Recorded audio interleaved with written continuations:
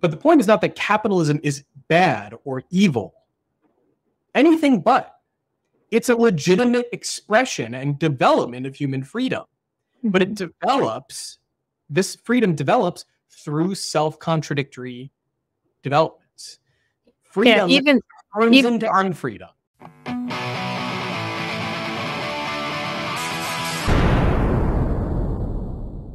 What exactly is libertarian communism? Because I call myself a libertarian communist, mainly as a provocation. First, because I ultimately believe in human freedom, the possibility of it, in terms of that we will be able to make choices not on pain of starvation.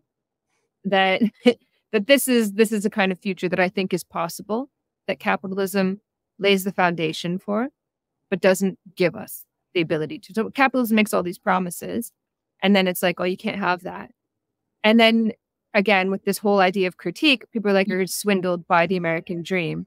The point isn't that you're swindled by the American dream, so you should just give up. The point is, why can't it deliver? You know it can deliver. You see it all over the place. It's in the shops. It's in the food that gets burned and thrown into dumpsters.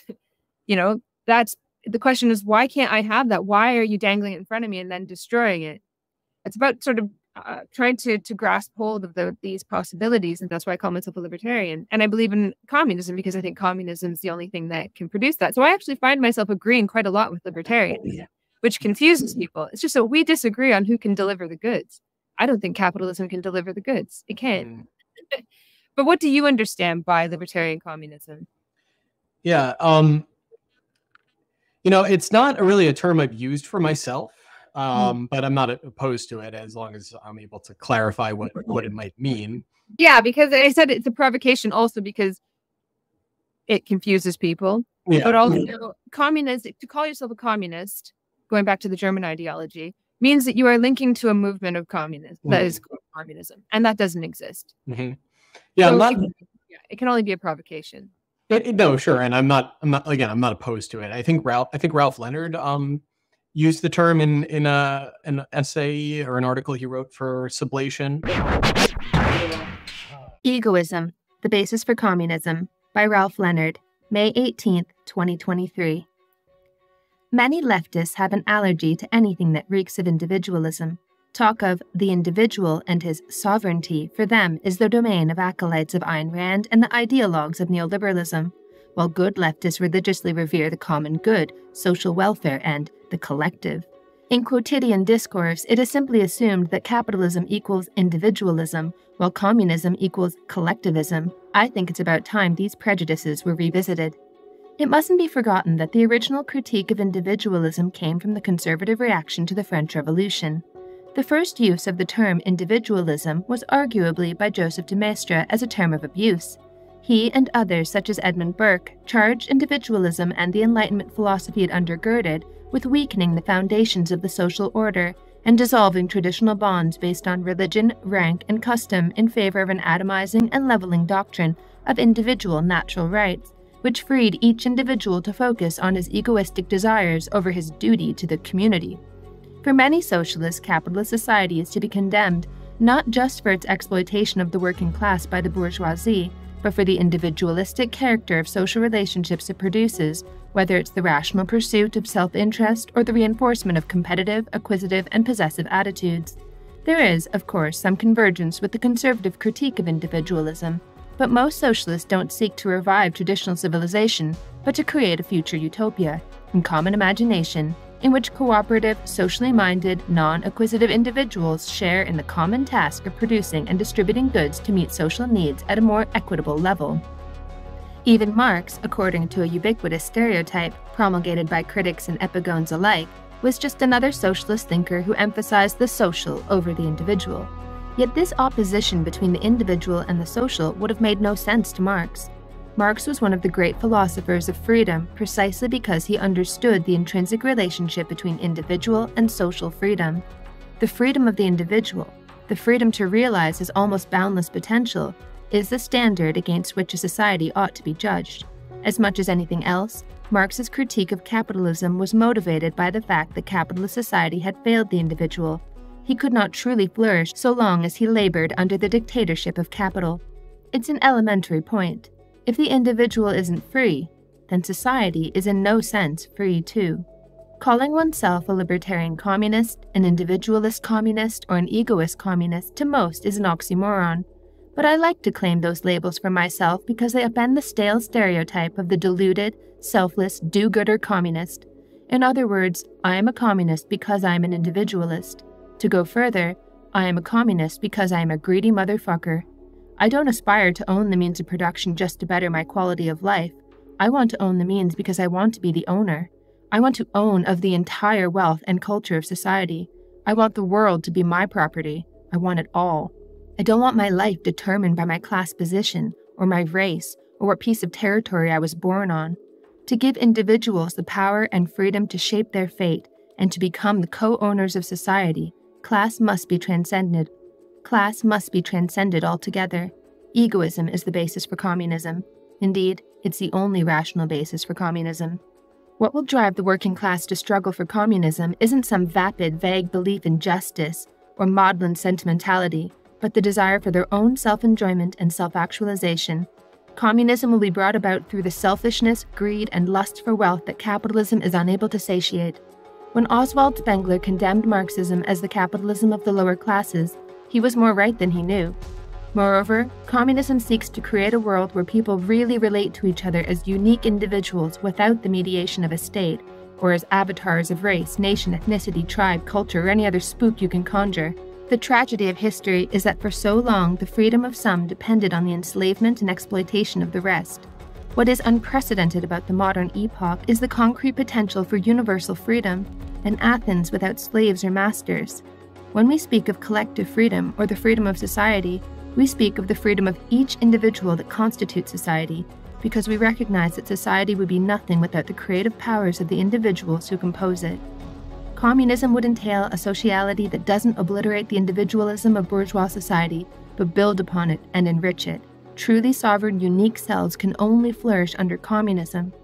Communism is the apotheosis of individualism.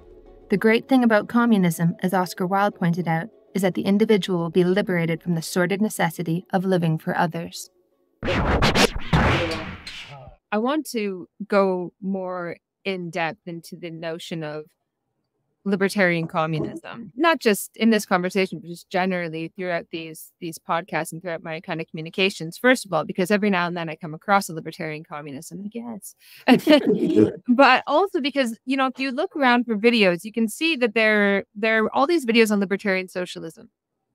And there are lots of waffle about libertarian socialism. And it's like, oh, well, why do you want what's libertarian socialism? Oh, we'll be more democratic and we'll live together better. We'll have this and we'll have that. And it's always this sort of like dreaming up of another world, because as though you've got an option. You know, this world as it is, forever and ever, or you can have this one, which I think would be better. It's not how it works. Yeah. It's a process of becoming. And the point is to understand what is becoming, because we could be in the capitalism is becoming something else. And that something else could be horrific. And that something else we could bring to fruition it's sort of latent promises of, socialized production. That's happening under capitalism. Capitalism socializes production.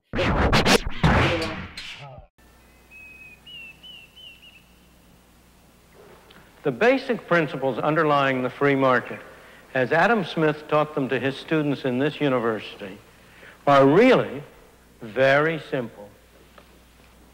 Look at this lead pencil. There's not a single person in the world who could make this pencil. Remarkable statement? Not at all. The wood from which it's made, for all I know, comes from a tree that was cut down in the state of Washington. To cut down that tree, it took a saw. To make the saw, it took steel. To make the steel, it took iron ore. This black center, we call it lead, but it's really graphite, compressed graphite. I'm not sure where it comes from, but I think it comes from some mines in South America. This red top up here, the eraser, bit of rubber, probably comes from Malaya, where the rubber tree isn't even native. It was imported from South America by some businessmen with the help of the British government. This brass ferrule, I haven't the slightest idea where it came from, or the yellow paint, or the paint that made the black lines, or the glue that holds it together. Literally thousands of people cooperated to make this pencil. People who don't speak the same language, who practice different religions, who might hate one another if they ever met. When you go down to the store and buy this pencil, you are in effect trading a few minutes of your time for a few seconds of the time of all those thousands of people. What brought them together and induced them to cooperate to make this pencil? There was no commissar sending out orders from some central office. It was the magic of the price system, the impersonal operation of prices that brought them together and got them to cooperate to make this pencil so that you could have it for a trifling sum. That is why the operation of the free market is so essential, not only to promote productive efficiency, but even more, to foster harmony and peace among the peoples of the world. Let them remember, you know, global warming might end the planet in 100 or 200 years' time. Nuclear war and war with Russia could end the planet tomorrow.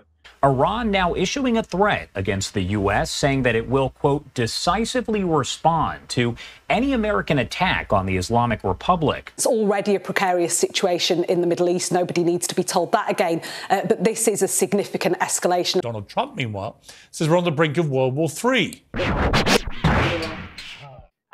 But there's this idea of like that we have these options.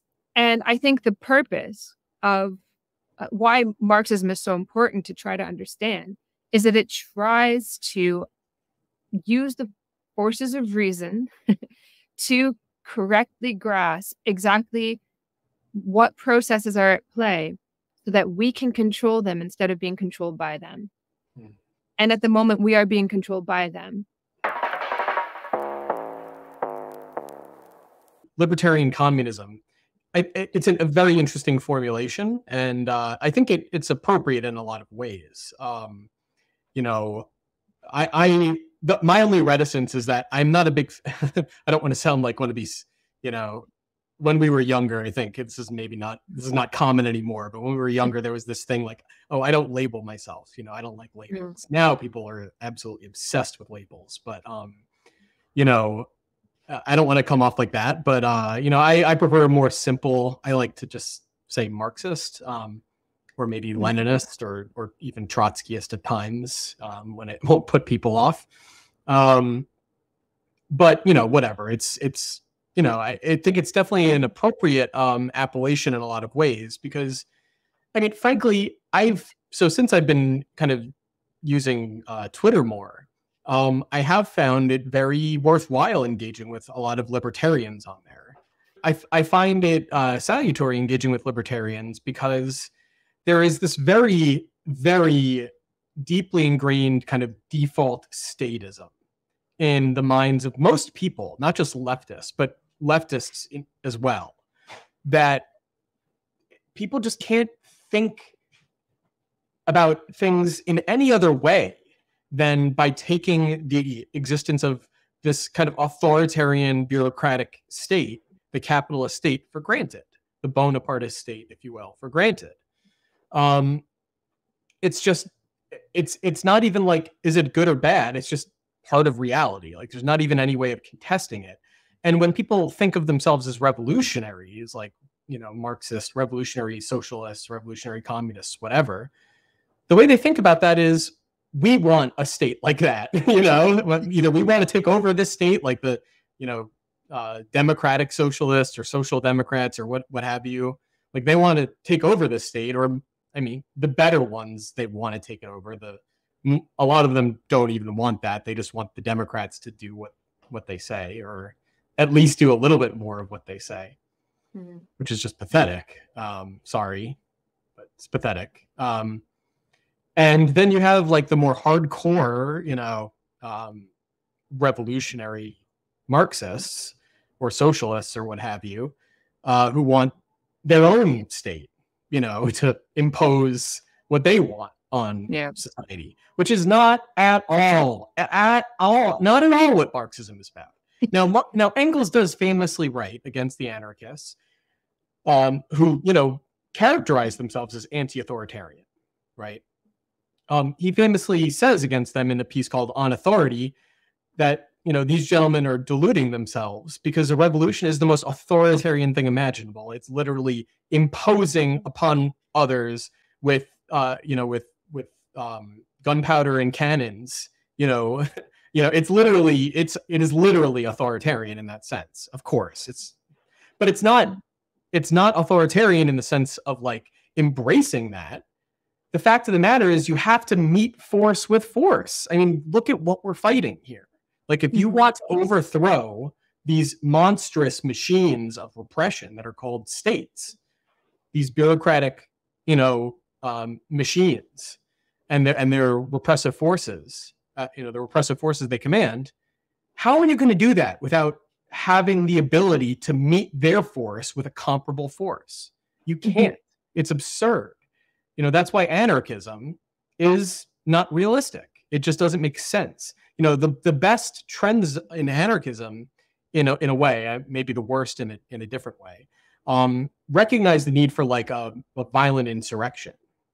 Not as like a positive good, but just if you want to overthrow this, you're going to face violent suppression, and you're going to have to meet that violence with violence. It's just reality. You know, but then the question is, as I was saying earlier, what comes after that, right? Yeah. You're just going to pretend like there's nobody with that capacity to repress people anymore? No. Yeah, I think the most radical are kind of fetishize violence in that sense. They're not thinking about like, right. Well, are you being real here about like the kind of that's violence what you're talking about? It's not like you're just going to go out lone wolfish or whatever.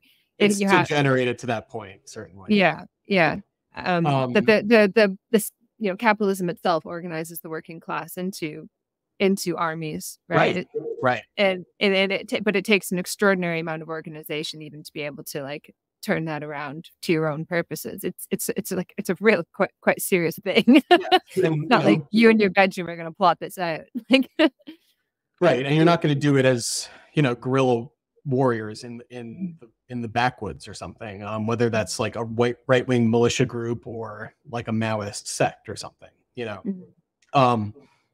But, you know, whatever. I mean, the fact of the matter is I don't really feel the need to like argue against that. It's just not serious. It's never going to go anywhere, you know.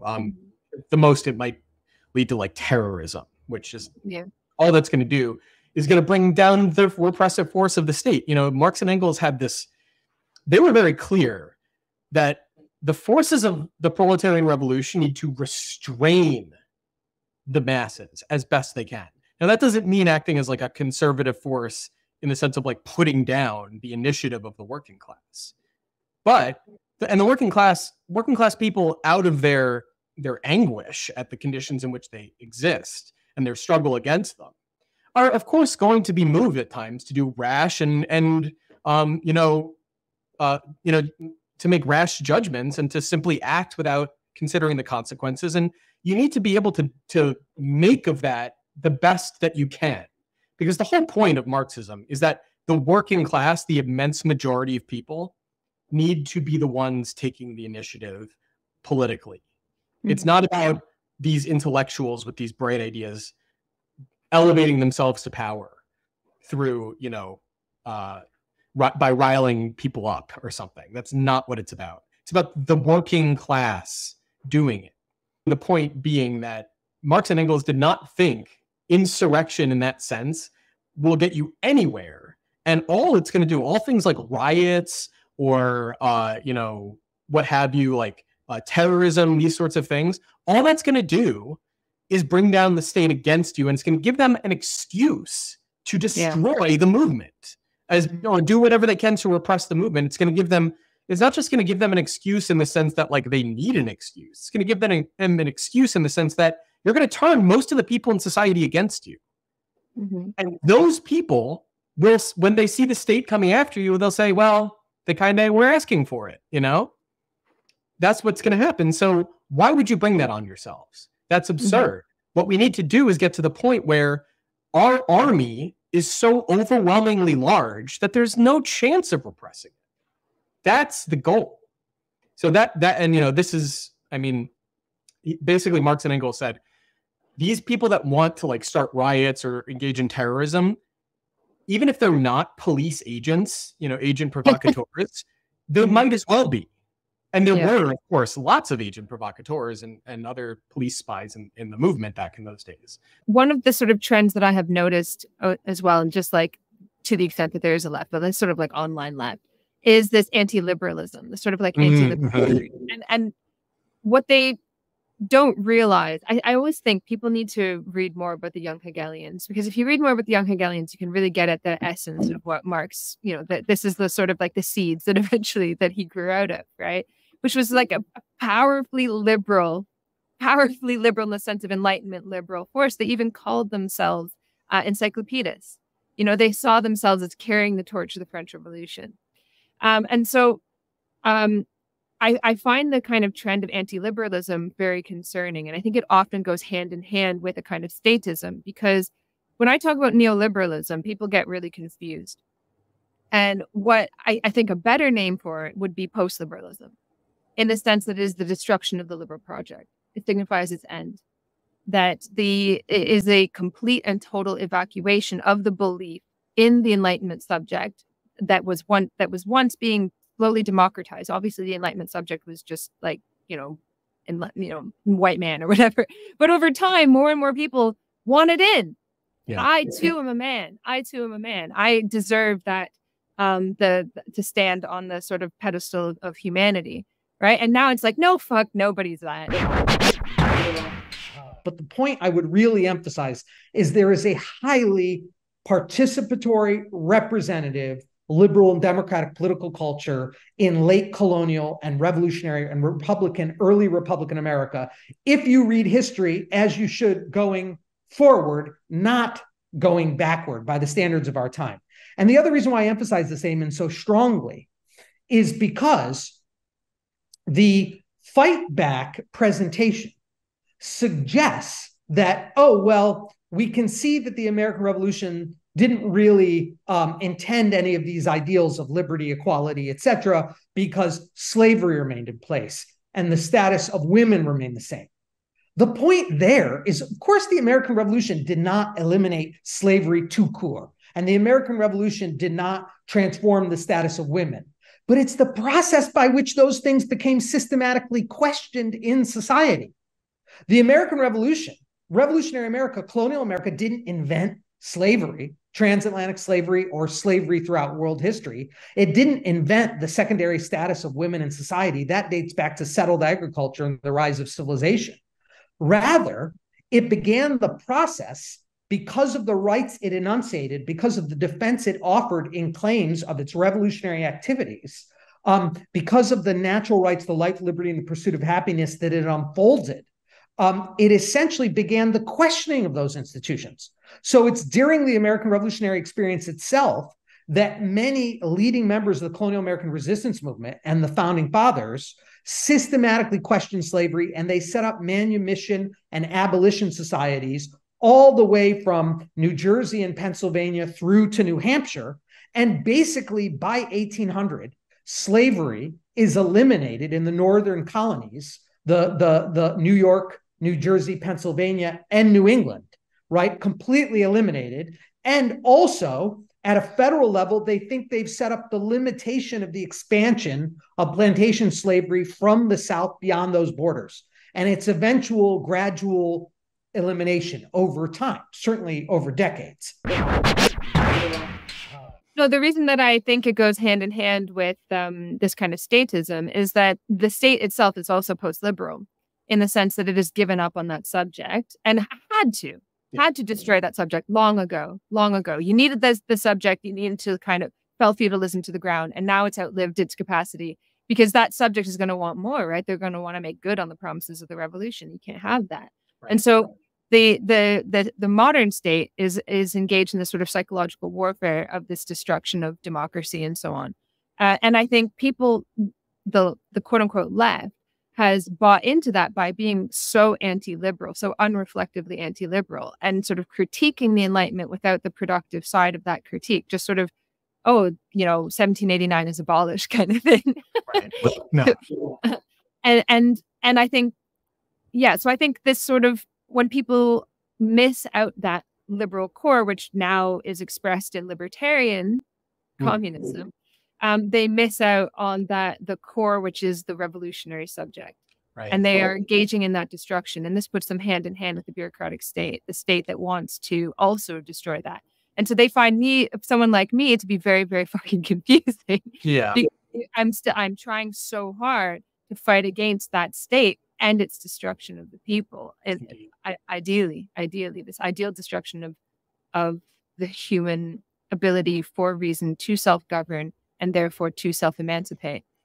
So I think that's also like the core of this, of tacking on that libertarian thing as a kind of moniker. I think it goes back to the fundamentally liberal roots of Marxism. Because the problem with liberalism isn't liberalism itself. It's that it first of all, it can't make good on that. And second, therefore, it destroys and suppresses the impulse for freedom. That's what fascism is. Fascism is a culmination of liberalism, but in the sense of liberalism turning back on itself and destroying itself.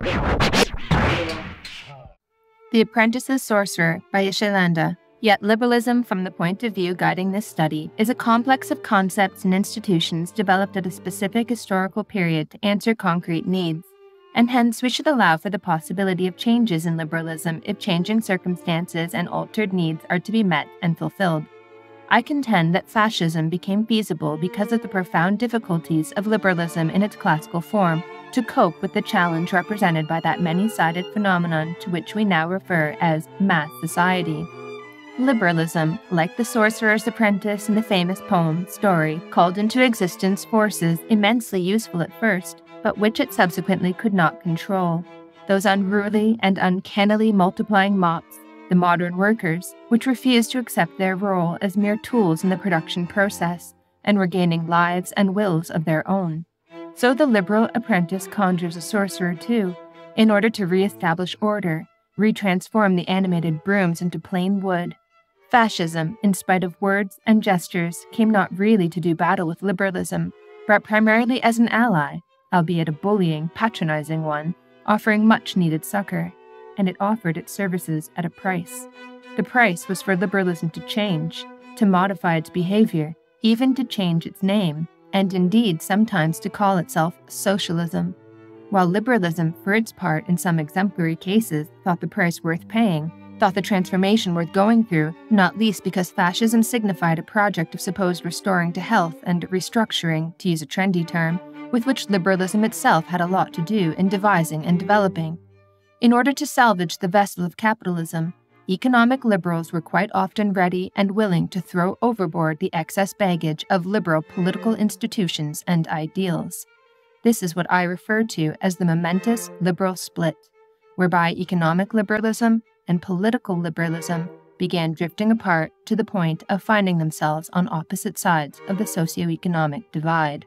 I want to be clear that I'm not trying to put out some new way of thinking about things. I'm just trying to get back to basics in terms of what did Marx and Engels actually think and do, and what did they inspire their followers to do. So in that sense, Marx and Engels were 100% classical liberals in the sense that, first of all, what do we mean by classical liberal or libertarian? There's a new kind of coinage. The term libertarian is a coinage to basically revive the ideas of classical liberalism in a period in which liberal had essentially become synonymous with statism. Exactly. So it's which is obviously talking about contradiction, right? That's literally the opposite of what liberal used to mean. So libertarian is this way of trying to get back at that original. And people also call themselves classical liberals as well. Marx and Engels were 100% classical liberals in that sense. Now, they wouldn't have used those terms. And the reason they wouldn't have used those terms is because the liberals were a distinct political current at the time.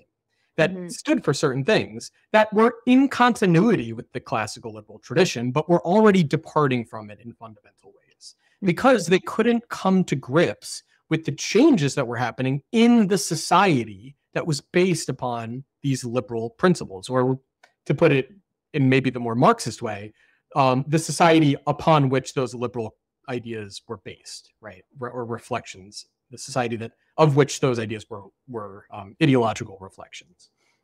But Marx and Engels were fundamentally classical liberals in the sense that they were committed to the project of bourgeois revolution. They just thought, since the Industrial Revolution, the bourgeois horizon of these revolutions is itself a limitation to their further advancing. But that doesn't mean that you want to be anti-liberal or anti-bourgeois, not at all. The point is rather that liberalism itself is coming up against limits of the form of society that gave birth to it, right? The kind of social relations of which these ideas, these principles are reflections, intellectual clarifications of what's going on in society. The point basically being that, like, it's not that the ideas are inherently wrong. It's that the underlying form of society is developing beyond the form it took that expressed itself in those ideas. It's not developing beyond them in the sense that it is fundamentally breaking with them. It is in a way, but in another way, it's not. It's fulfilling them, right? It's both fulfilling these ideas and negating them. It's both overcoming these ideas and completing them. That's sort of the idea, is that, like, there was an end goal that was already in a way implicitly there in the original bourgeois revolutions, but the people involved in it, they couldn't have possibly understood that at the time. They had a limited horizon, and that's not any fault of theirs. I think there's a quote by, I think it's Goethe. It might be an apocryphal quote, but I like it, which is a man's faults are the limitations of his time, but his virtues are his own, right? So, you can fault,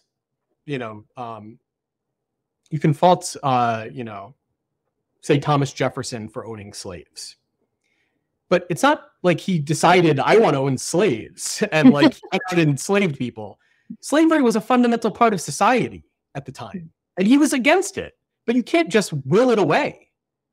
That could, I mean, I don't want to get into that. That's a whole other discussion. But the point basically being, the significance of someone like Jefferson is not that he owned slaves. There were lots of slave owners. There are slave owners throughout human history. I mean, human history is the history of slavery. And getting back to the libertarian point, here's a libertarian quote from Marx for you. The existence of the state is inseparable from the existence of slavery. That's Marx. Marx is not a statist. Marx is a revolutionary. He's trying to overthrow the state and end slavery. That's his goal. Okay. And if you don't understand that, you don't understand. Visit patreon.com/Ashley A. Frawley for part 2.